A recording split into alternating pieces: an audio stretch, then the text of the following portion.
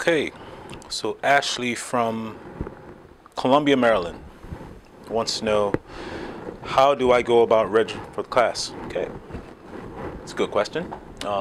You would, what you would do is you would just call our, just go to our website and contact one of the professors. And what you would do is you would get a registration form, and you also can make your payments online. What you do is an invoice will be sent to you to your email, and then you can just pay online.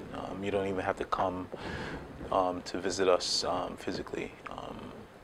But if you do want to, you'd have to set up an appointment as well, just to come see us in the school.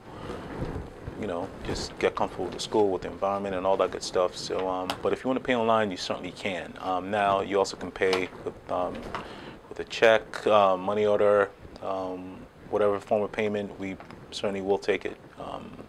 But it's very important that you fill out that registration form.